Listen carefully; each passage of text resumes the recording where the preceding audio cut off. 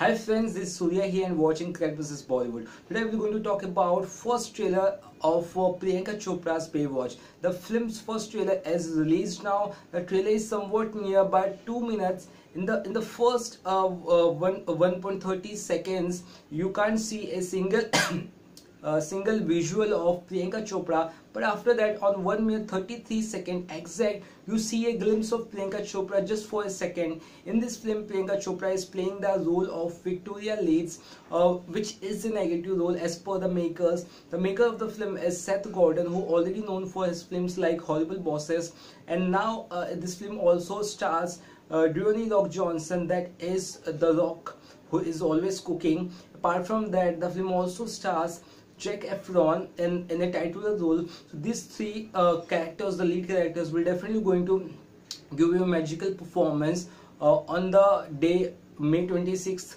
2017, when the date of the release is announced. So it is a very grand movie. It is more of a comedy based genre. Let's see how this popular television series of 90s turn out into a movie, which has turned out into a movie, will perform at the box office is a big question. But I must tell you that this film will going to rock at the box office because it already have The Rock in it.